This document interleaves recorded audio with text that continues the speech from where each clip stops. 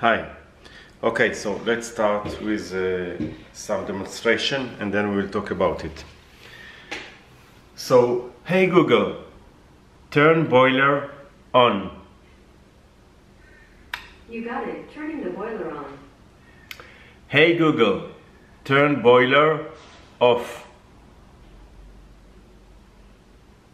You got it. Turning off the boiler.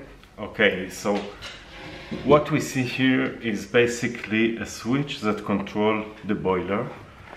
Bought from eBay. This is Wi-Fi. And then this is of course for Google Home or Alexa from Amazon. So what is the difference between this switch and the other sonoff, S-on-off switches?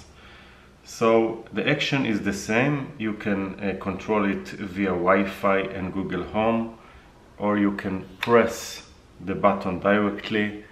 This is a touch keypad, and then it will be on or off.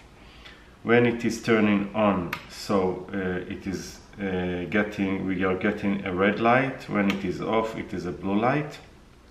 When it is not connected yet to the internet, so we have other color. I will show how it is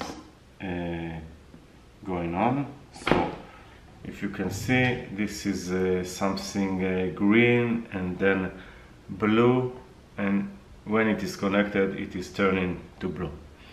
So the difference between this and regular sonoff switch is the power consumption. Not the power consumption of the switch, it is the power consumption that the switch can transfer to the load. In this case, if we want to heat water, so of course the power consumption is much higher than regular switch that should just turn on a light. The light is connected just for demonstration, of course, and the power delivery of this switch, they claim it is still 3000 watts. 3000 watts, it's something around 16 amps, and this is good enough and enough power for a regular heating system at home.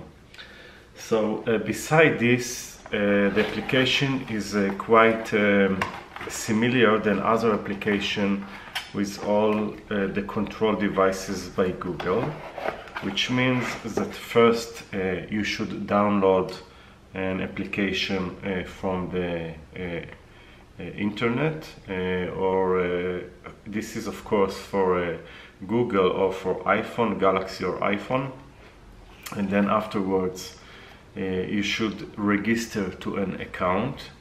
There are details about how to do it. Here, for example, you have a QR code that you can scan, and then you can download the application to the phone. After you're doing so, you have to press 20 seconds on the button. So the concept is pretty the same. You download the application and then you register to an account for the application.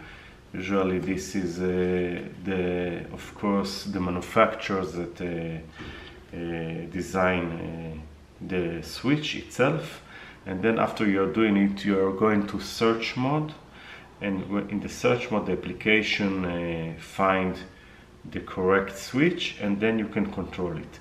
After you're doing so, you have to go into Google account and then add the application, and by the username and the password you then can control it from the Google Home.